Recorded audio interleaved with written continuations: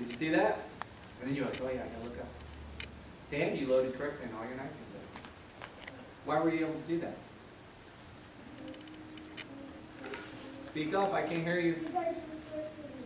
No, because you thought about it.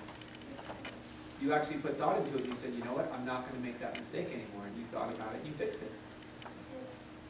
Do you do that at home too?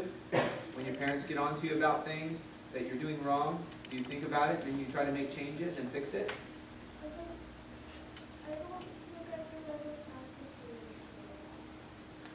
I'm talking about at home. Not at karate. I'm talking about things at home like keeping your room clean. Listen to me, Sam. Listen, you're not understanding my question.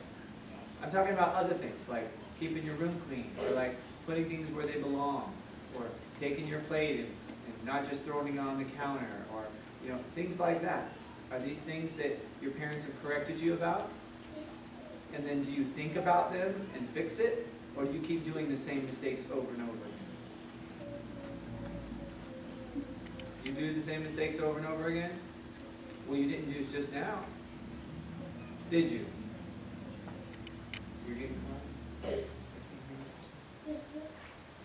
Good. And you got to realize when I'm talking to you right now, I'm not mad at you, Yes, sir. but you're the youngest one out there, right? Yes, sir. So you got to work even harder. Yes, sir. You gonna let your sister beat you? I like it when we have a little bit of friendly competition. Lily, noticed on your